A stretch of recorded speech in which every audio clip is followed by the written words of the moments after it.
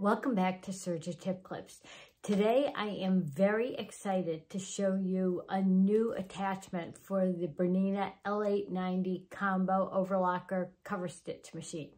It's the double fold binder attachment and it is so cool and it's got so many nice features on it, and there's one in particular that is going to be so helpful for you. I can't wait to show you. I know you're going to love it.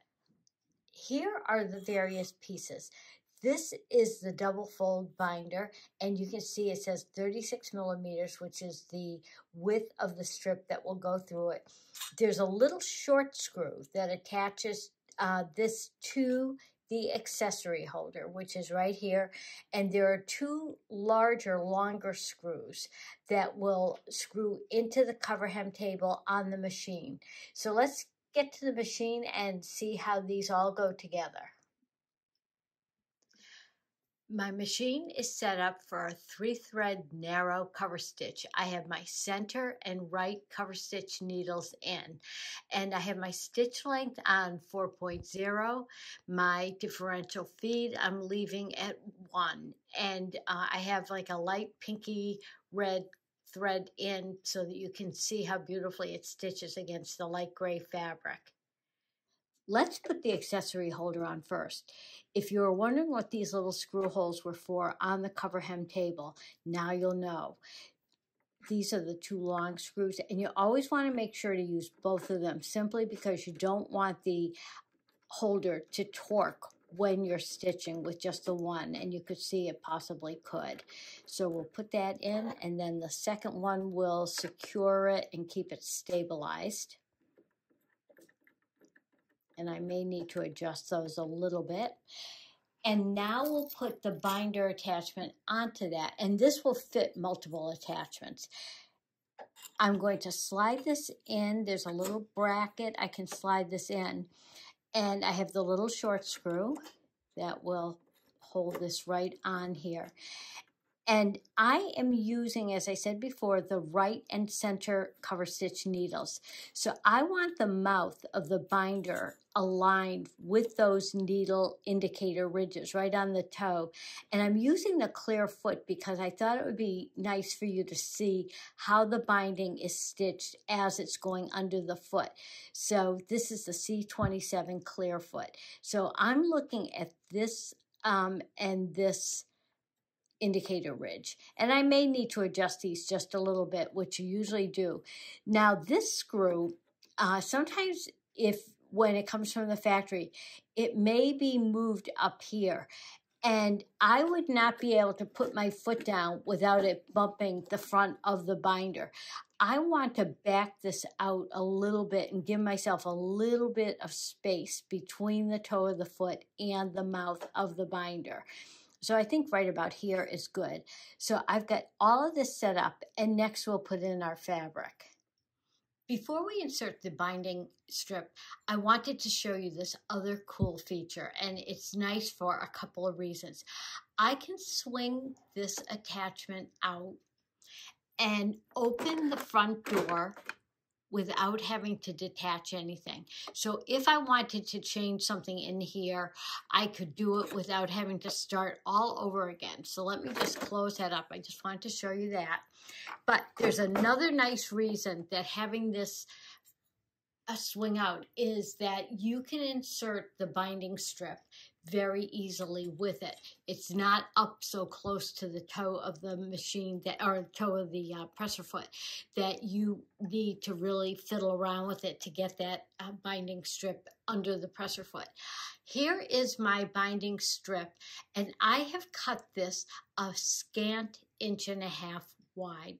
This is a 36 millimeter binder. You can see the numbering right here. So what I have to do is I am going to insert this into the chute, for lack of a better word, and I'm going to use my tweezers to move this along through the binder. And this is a fairly hefty, I'd say it's a thick t-shirt weight. screw. And once you see the tip of the binding come out of the mouth of the binder, you can just pull it along with your tweezers. Once you've got it out, you don't need your tweezers anymore. But look, you can already see the double fold starting to form. So I can swing this back, and I have to do, I'm going to pull it straight under my presser foot, and a little tip on the binding strip.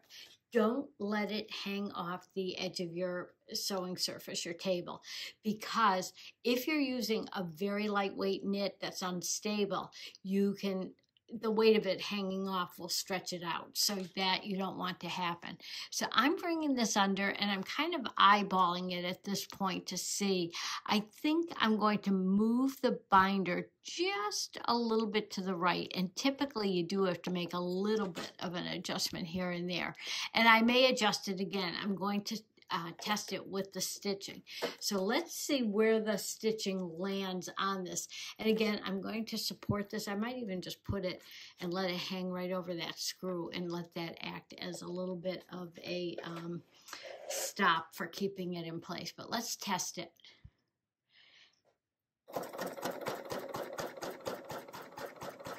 And let me move it just a smidge left. I think I went overboard on this.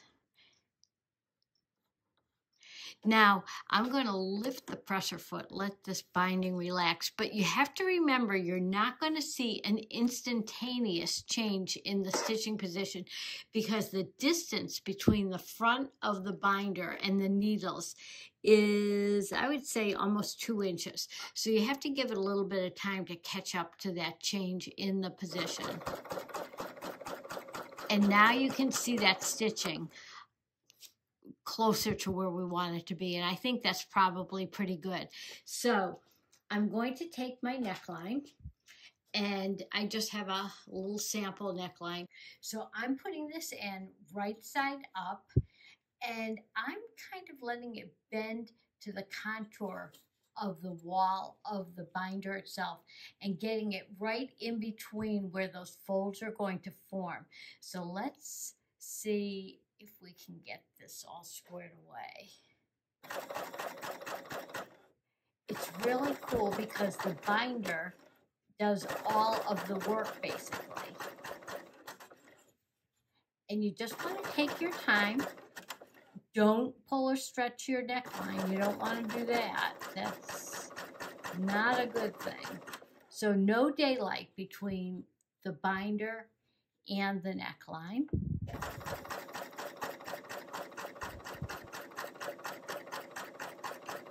And that scant 1.5 inches is really perfect for the width of the strip. Now, I can just swing this back out. I've got it all finished off. I've got a little bit of excess length here on this, but I don't need to keep stitching because I've got my neckline covered. So let me just finish this off.